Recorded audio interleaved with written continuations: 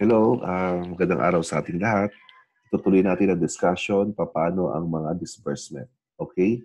Tapos na natin sa nakaraang video ang pag-disburse ng isang advances. Okay? Ang susunod naman natin ngayon, paano mag-disburse ng may PR, with PR. Okay? So, may dalawang paraan para gumawa niyan. Either dito sa flow, pwede mo kagad i-click itong purchase request. Dadaling ka kagad dito sa purchase request na data sheet na kung saan dito natin nilalagay yung mga information para sa purchase request. Or, pwede kang pumunta dito sa mismong disbursement template natin. Ang gagawin mo lang, mag-new ka. Do you want to copy information kahit hindi na, no? Okay, then add PR. Dito rin papasok yan. Okay? So, balikan ko ulit. From the flow, with PR, puntahan ko siya. Yan. So, mapapansin natin, mag-automatic, once na pinuntahan natin itong data na to, mag-automatic may request by. No? Sino nag-request by? Kung sino sa settings natin nilagay, yung barangay inspector, no? Usually, siya yung nagre-request. O kaya naman, kung ayaw nyo nang lagyan ng default yan, pwede nyo naman burahin. Or, from the PR, pwede nyo siyang i-edit. Ano po, kung sinong pangalan. Okay? So, by default lang yun para save time. Tapos, automatically, ngayon ay February 20. Kung nakita nyo sa screen ko, siguro hindi. February 20 ngayon. Yan. Pero, ang nagbibigay ng PR, February 10. So, nagma-minus 10 siya kagad. Kung sakasakali lang na alam naman natin, minsan ang gawaan ng disbursement voucher ay isang araw lang, hindi naman talaga dumaan sa tunay na proseso. So, halimbawa, kung tunay dadaan sa tunay na proseso, so, i-edit mo lang yung date kung anong araw ngayon. Kasi automatically, nagma-minus 10 siya. Right? So, ready na tayo gumawa ng purchase request. So, hindi ka kagad direktang gagawa ng disbursement voucher. O, balikan natin yung flow. Ito yung gagawin natin. Mag-PPR ka muna. Then, lalagyan mo ng quotation na 1, 2, 3. Yung, supposedly, yung purchase request, dadali mo sa mga supplier at lalagyan nila ng presyo. Pero pwede naman natin gawin yun ng paraan. Lalagyan tayo na mismo gagawa ng presyo niyan. Then, automatically, kailangan mong lagyan ng summary to abstract. Okay? Then, kailangan mo mag-create ng PO afterward. Then, acceptance inspection report. Then, saka pa lang gagawa ng DB. So, itong proseso na to, kailangan mo madaanan yan para masanay tayo sa tunay na proseso. No? So, therefore, pero madali naman siyang gawin kahit dire-diretso na. So, gagawin natin uli ngayon. Okay, with PR. So, ngayon, halimbawa, February 20, ito na yun, no? Ito na yung PR date. Then, ito na yung date natin, February 10. Okay, ngayon ay February 20. So, supplier, ang gagawin natin ngayon, kunwari, ay bibili tayo ng bagong mga gulong, tires, no, para sa ambulansya. Sakasakali lang. Okay? So, halimbawa, maghahanap tayo ng sino ba yung ating supplier ng tire. Wala, Apolega Tire. Yan. Usually, yung letter A, si supplier letter A, siya yung mananalo sa bidding. Siya lagi ipanalo mo. Okay, yung una. Then, sino yung kalaban niya? Maghanap tayo ng kalaban niya. Arbil Auto Supply. Kunwari, no? Tapos, ano pa?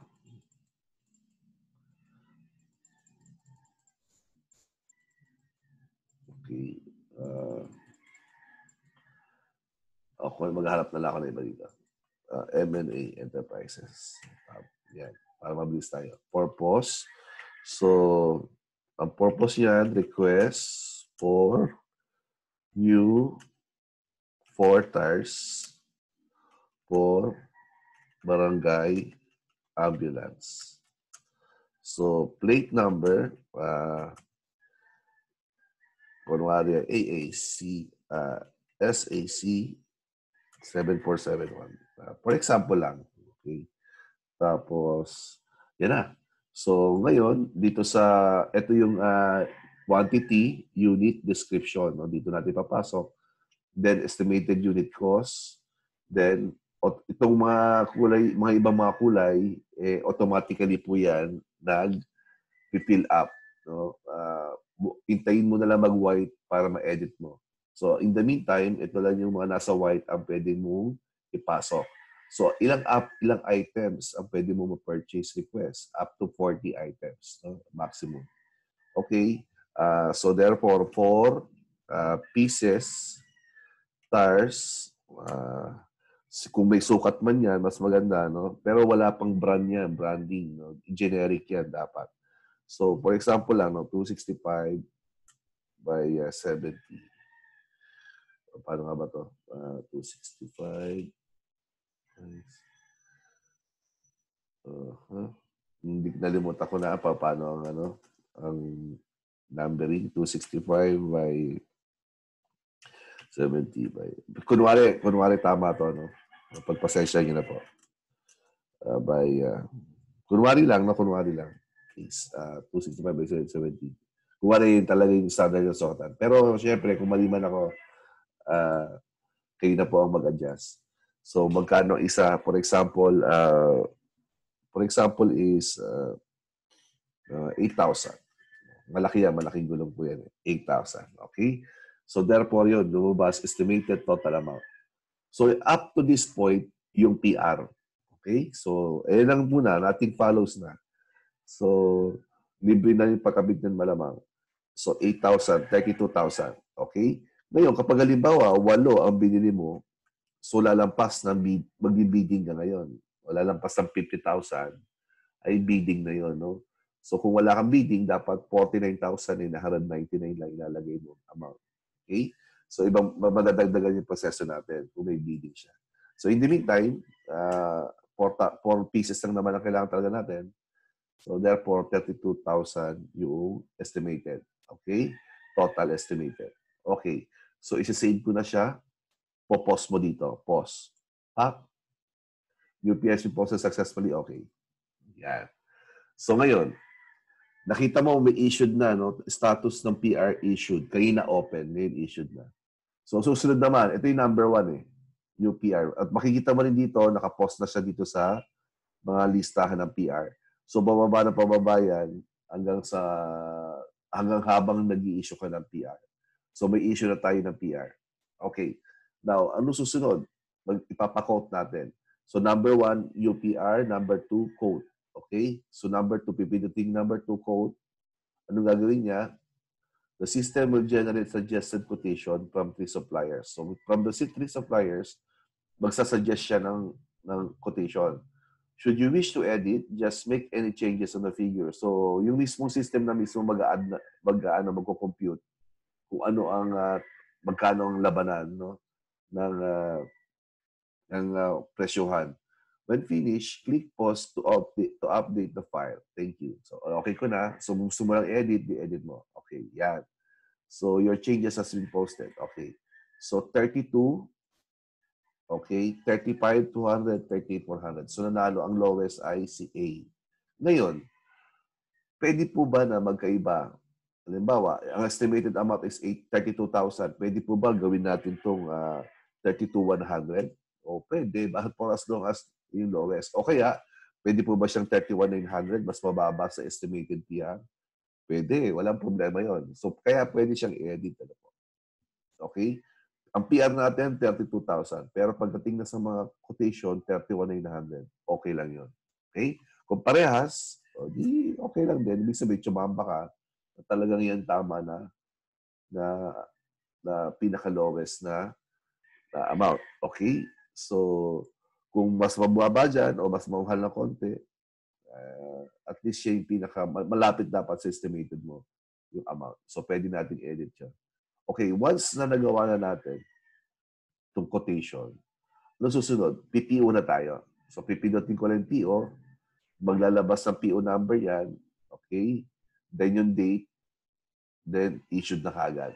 Okay, your changes has been posted. Okay, okay?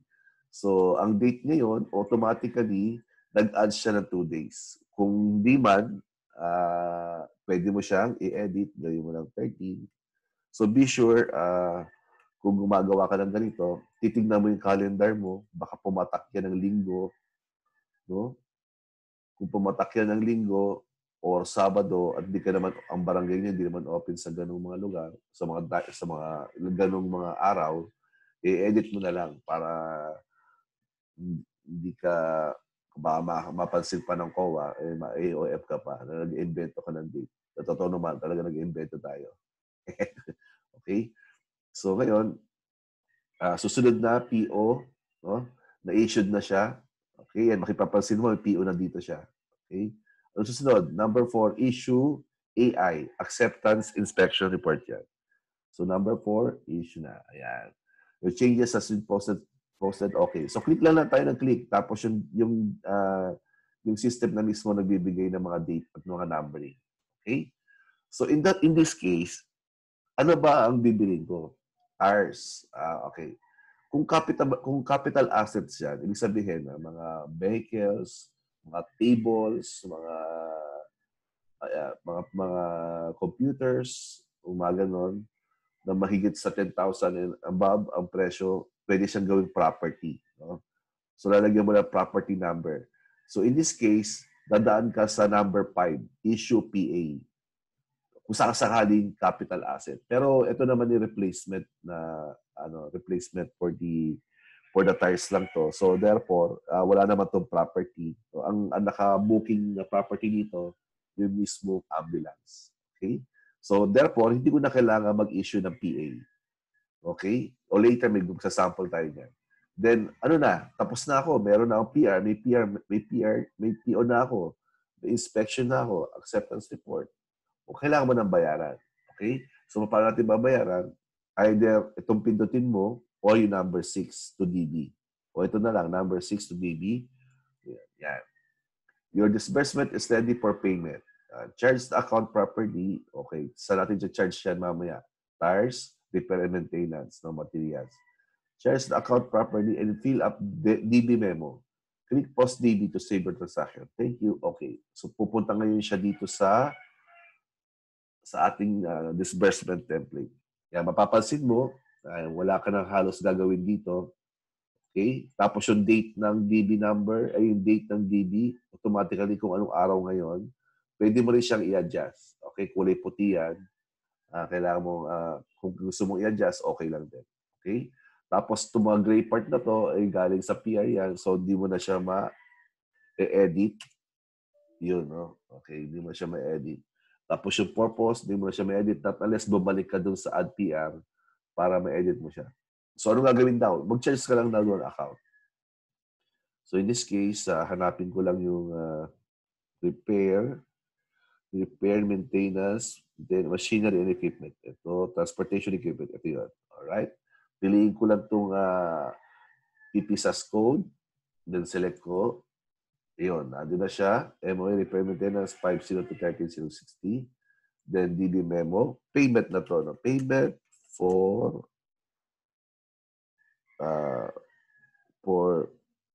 brand new 4 tires for barangay ambulance with plate number SAC 7471. Okay? So ngayon, ito yung from the purchase request na data, ito yung particular payment amount. So pwede mo na itong ilagyan ng ng brand. Kunwari, Westlake, kaya ano ba yun? Bridgestone, Yokohama. Pwede mo nang lagyan ng details yan pagdating dito sa disbursement voucher. Or pwede mong as is lang yan. Wala na ng problema. Okay? So may gagawin pa ba ako? Ang ginawa ko lang po is yung nag-charge ako ng account, saka naglagay ng DB memo. So automatic na rin po nga pala is nagko-compute na siya ng withholding tax. Itong si Apolega Tire is a battable entity. Okay. Kung battable entity yan, kung ang gross natin ay 32, i-divide niya sa 1.12. para makuha yung net of VAT, which is will be the base for the computation of withholding tax. At ang tax base niya ay kapag yung 32,000 divided by 1.12, ang sagot niyan 28,571.43. Then mo-multiply mo, since ito ay supplier, ito ay batable entity, 5% po yan, itong 28. Then ano pa? Ito ay supplier of goods. So therefore, 1% nun ay 285. 1% na itong ay 1%. Okay? So, kapag naman siya ay non-VAT, okay, lalagyan ng system dyan, non-VAT to, yun ay 33% lang. Okay? Then if that entity of the non-VAT entity is supplier of goods, so magto 2% siya. Kapag supplier services 2%, and if it is a supplier of goods 1%. Okay? So automatically saan nakukuha yan? Dapat dito sa supplier. O balikan ko yung supplier. Apulega tire, i-up ko lang. Yan. So, dapat po nakaset mabuti dito. No? Siya ba ay batable? Or siya ba ay supplier of goods or services? At yung TIN niya, dapat po kompleto. Okay? Tapos, nakaset din po kung siya ay individual, corporation, or not applicable. Kasi po, pagdating dun sa ATC, no, Alpha List number ng withholding, may mga iba-iba yan, mga WI 840, WC 840. Pag sinabi-sabing WI kasi po, withholding ng individual. Pag WC kasi, withholding ng corporation. So, importante po ma-set up mo yan kung individual ba siya or corporation. Then, line of business, then zip code. Okay? So, iyon po ang tamang paraan para mag-input ng supplier para mag-compute siya ng withholding na tama. O, tingnan po natin. Okay, tatanggalin ko po ito, bus and goods. Babalikan ko ngayon yun. Yan, no? Teka lang. As hindi ko pala na-save. Awag na nga. Wala po Actually, dapat save ko siya para mag-take effect. Kaso, sige, save ko na. Madali na pala. Bus goods lang yun. Okay, override. Okay, changes. So, tingnan niyo po yung nangyari. Ayun, no? Hindi siya nag-compute ng VAT. No? So, baka magtaka ka, ba't po hindi nagko-compute ng withholding tax yung system? Hindi mo kasi sinet yung kung siya ba ay batable or supplier of goods or services. So, balikan ko na uli. Lalagay ko na uli ng siya ay batable entity at siya ay supplier of goods, then save. Okay? So, balikan ko. Yan, nag-compute na siya.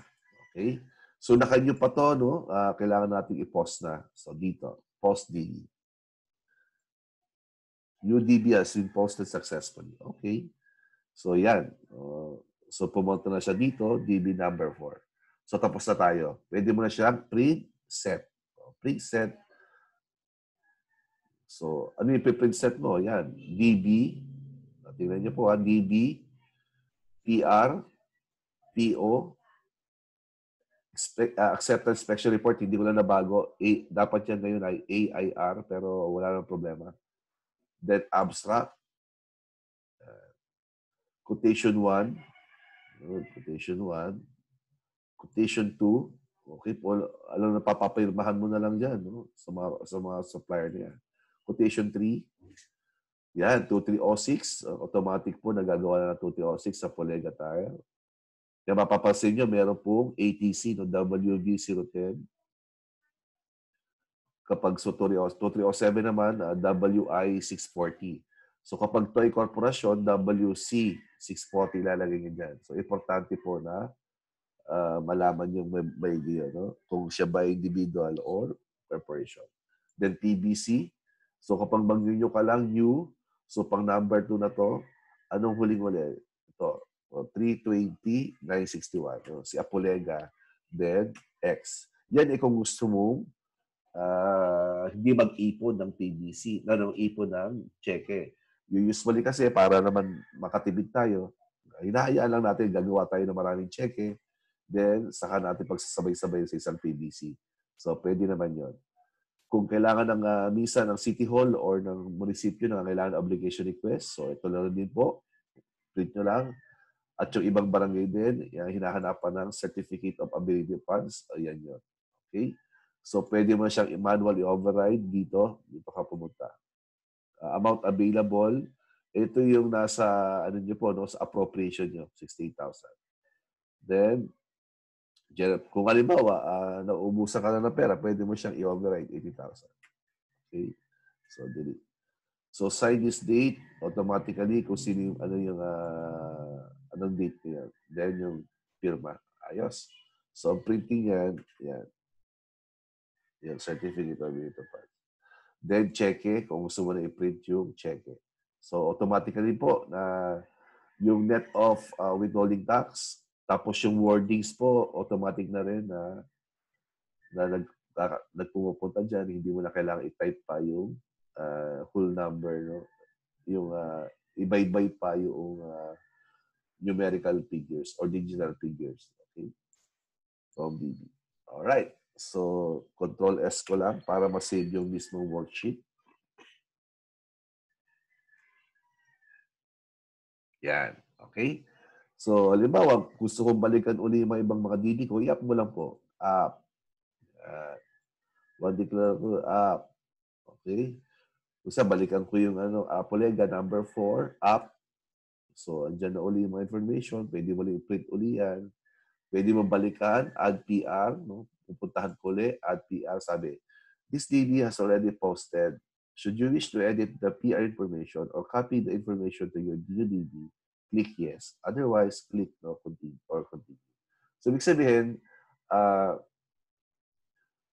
kung gusto mong gumawa ng panibagong DB at ito rin yung information nito, yung mga tires din, yes mo lang. Or gusto mong i-edit yung information, yes mo lang din. So, yes. Pupunta ngayon yan dito sa DB na to. Okay? So, halimbawa, gusto mong i-edit, gawin mo siyang 5 pieces pala. Okay? O, hindi mo pa nagagawa yung check, kunwari. So, 5 pieces. So, papost ko ulit. Papost ko lang lagi. Kapag once na binago ka na information, ipapost mo lang. So, therefore, pupunta ka ngayon sa DB ngayon. Paano ba? 5 pieces. Ang lowest, dinaging, babaguhin natin to, no? Ko-quote ko na panibago. Yan. So, 40,000, 44, then 40. So, 40,000 na din sa save. Na-post na rin naman siya para makasigurado lang. Okay? So, go to DB na ako. This transaction has posted DB number already. Do you want to view or update the details sa DB? Yes. So, video ko lang. So, mapapansin mo, your disbursement ready for changes. Okay. Yan. So, pagka okay, naging 40,000 na siya at 40,000. So, dito sa baba, magkano siya? 32,000 pa lang. At yung net of VAT niya ay check amount ay 3285. Ngayon, magiging 37. Okay? So, kung gusto mong baguhin, ipapost mo lang. Post DB. O babaguhin ko na. Post DB. DB information is already existing. Do you want to override any changes? Yes. So, yun yung information niya. 40,000 na. At the same time, nabago na rin yung mga amount. Okay? So, yun pa paano mag-edit naman ng disbursement voucher na hindi mo pa nagagawa yung cheque. Or, kung gusto mo namang kopyahin lang din yung information para sa bagong DB, yun din ang gagawin natin. Okay. Isa pa tayo. Dito naman tayo magagaling. New DB. Alright? So, kapag nag-new DB ka, at nag-add PR, dito ka mag-add PR, yan. Do you want to copy the information? So, ibig sabihin na dito pa yung information ng PR number 1 eh. So, pwedeng yes o pwedeng no. So, no ko na lang para mabura lahat. Okay? Ganun pa rin, dati pa rin yung sino yung request by at yung automatically nagbibigay ng date at yung number 2 na. Okay? Pwede tayo mag-ipon. Pwede tayo mag-ipon ng PR, PO dito muna. Then saka natin gawa ng DB. Mapansin mo, may DB number na to. Hindi naka-upload. Okay? So, paano? New PR ka uli. Kung gusto mo, bakit lagi new PR? Or kung kahit hindi mo pindutin yan, ay, okay. Ito, halimbawa, nagkamali ako, no PR found pa. Halimbawa, nagpindot akong PO. No PR found pa. Kasi wala ka pa ng PR. Hindi ka pa nakasave na number 2 eh. Wala pa dito sa database mo. So, halimbawa, ano naman ang bibigyan natin? kunwari ay, kunwari, mga medicine, no? So, mer Mercogene, ano pa? Kunwari, ml, para mabilis. So, purpose, request for medicine supplies for barangay health center. Yan. Then, isa-isahin ko sana yung mga medicine, pero gagawin ko na lang one set, no? Pero supposedly dapat po ini-isa-isa yan. Halimbawa, one box ng Biogesic, something like that, no? So ako ay for demo purposes lang, isang set ko na lang, no? Isang set of medicine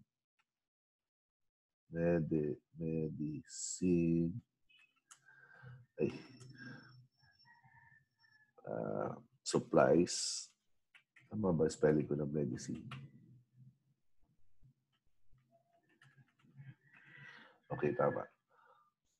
Okay, so ang estimated value niya, 49,900. Ayan, hindi dadaan sa bidding yan. 49.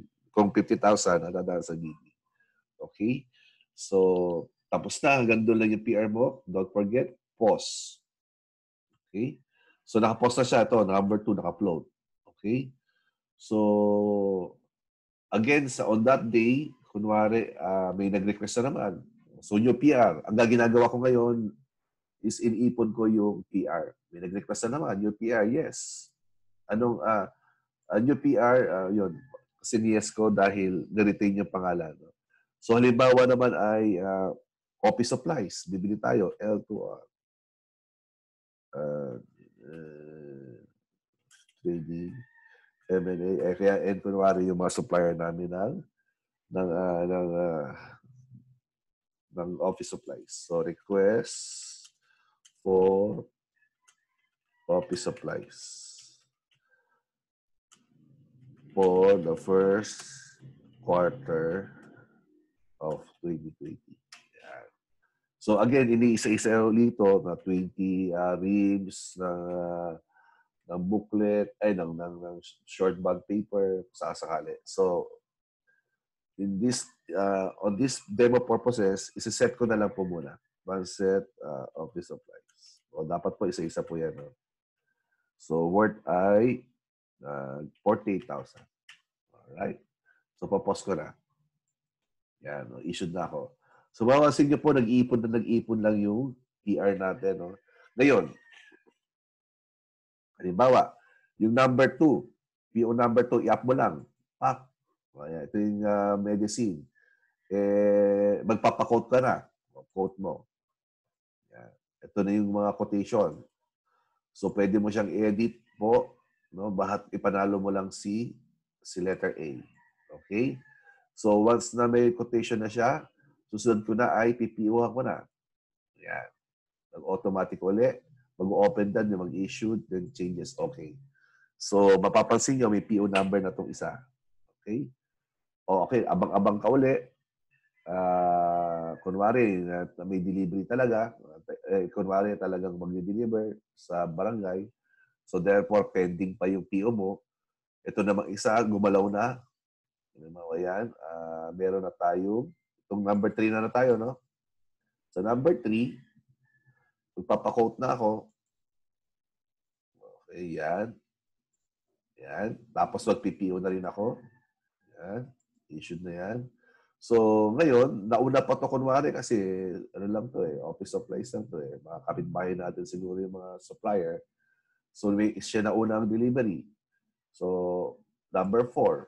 Yan. Delivery. Papasin yung mga date. No? Kayo na lang bago ng mga date yan. Pero makikita mo, nagpa-plus-plus lang siya. Ng 2 or ng something.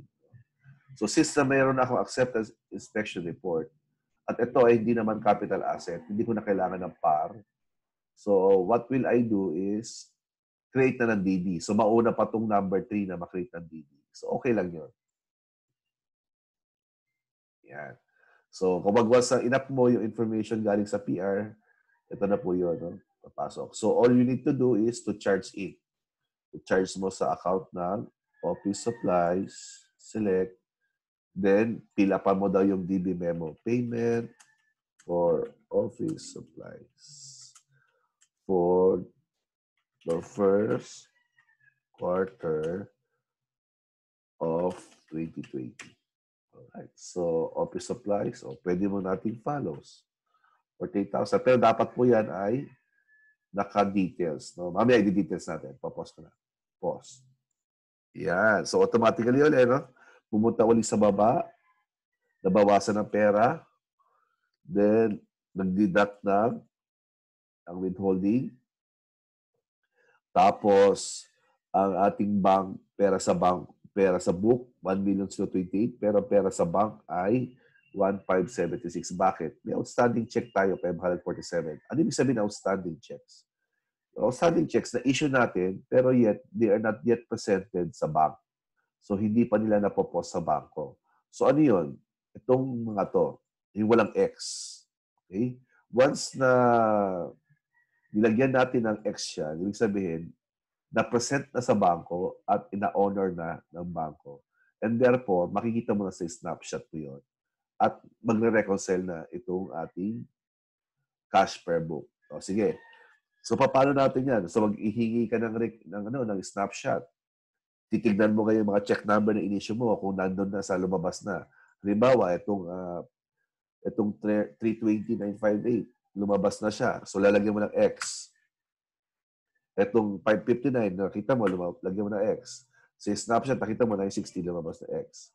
Tapos, ito nakita mo na rin, number 4.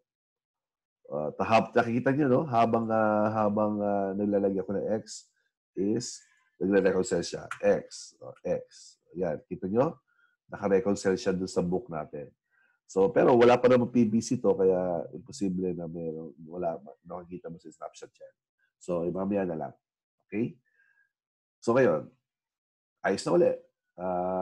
Tapos na tayo doon sa DD, piprint set mo na. Yan, DD. Control P. Yan.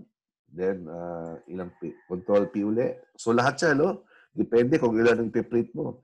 So, ano yun? Na-save mo yung, kung dati meron kang mga pre-formatted o pre-printed form na mga disbursement voucher.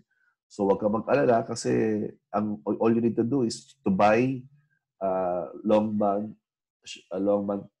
typewriting para doon na lang siya ipiprint yung blanco na yon at magpo-provide na kagad siya ng mga disbursement vouchers ng mga mga PRPO. Okay? Iprint mo na. So, malaking time masisave mo dito.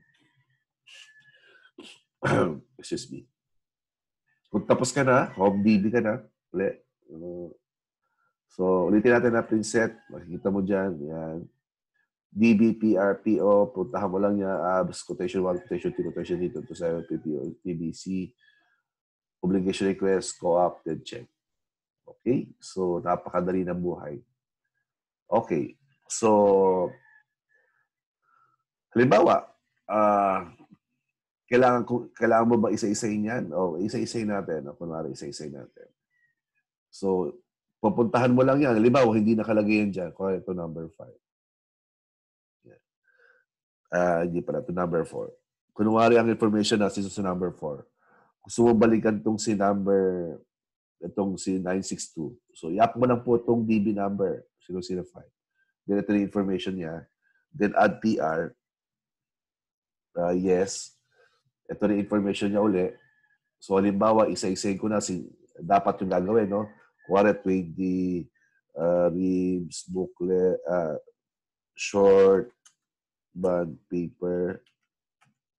Kunwari, ito ay, kunwari lang po, no? 200 na isa, then 20 ribs, long bond paper. Ito ay, kunwari, 220. Tapos, yun, isa-isahin po talaga, no? So, kunwari, one set na lang, others, no? Tinabad na naman ako. Others, so kung 8-4 yan, 39,600. Yan. So, para 48,000 pa rin. So, quote ko, yan, para mag-quote siya. Then, popost ko na siya. Okay? Kapag na-post mo na, balikan mo yung DB. Yes. Yes. Yun, okay. Pansin mo, nagbago din dito. Kung ano yung in-input mo doon sa ano, ito na rin yun. So, nothing follows na ako. So, popost ko na uli siya. Yan. So, in this case, hindi naman nagbago yung amount. No? Ito pa rin yung 40 sa 46. Pero, nagbago lang yung details. Okay? Ano pa ba? So, balik ako ulit. Add PR. Do you want to continue? Yes. So, pwede ako mag-clear, mag-new PR ako para mawala, no? So, mabubura yan. Ito na lang. Kita nyo, number 2, naka-float. Wala pang DB. I-up ko lang. O, kunwari, dumating na, no? Dumating na. So, ang pipindutin mo, inspection acceptance report naman. Yun. So, hindi ka maliligaw kasi 1, 2, 3, 4, 5. Yung 5, yan, tatanungin mo sarili mo yan. Ito ba isang property? Ito ba isang capital asset? Ano yung mga capital asset natin? Yung mga buildings, ano pa ba? Service vehicles, yung mga sa office equipment na 10,000 and above. Yung mga yan, kailangan lagyan ng property number. Okay? Kung yung mga chairs, supposedly, kung gusto mo lagyan ng property number yan, nasa iyo yun. Okay? Ano pa? Ha? Okay. So, gagawa ko ba ng DB to? O, sige, gawa natin ng DB. Kunwari, dumating na ito na, meron siya air. So, ito naman medicine supplies. Mali-mali pa spelling. Medicine supplies. So, popost ko muna kapag pinedit ka ulit. So, okay na to. Wala naman siyang par. So, gagawin ko either ito to DB ito. Okay? Yan. So, medicine supply, automatic na yan. Account mo lang to charge. So, yan po ay medical and dental laboratory supplies. Okay, select. Then, payment for medicine supplies for barangay and center.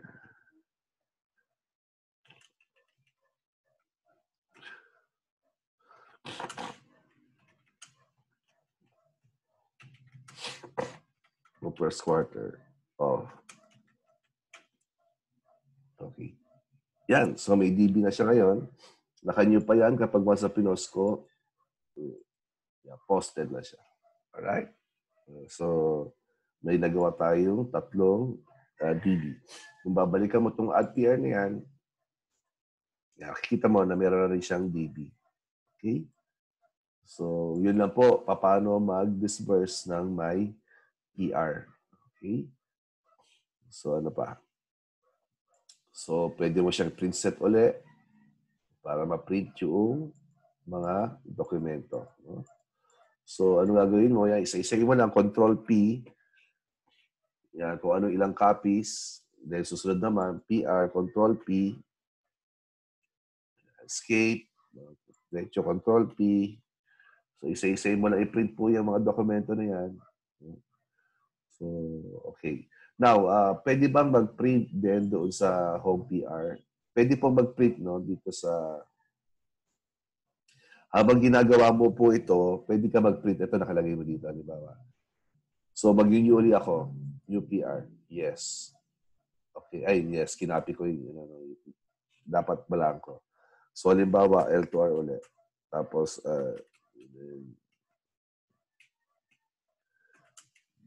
tapos MNA.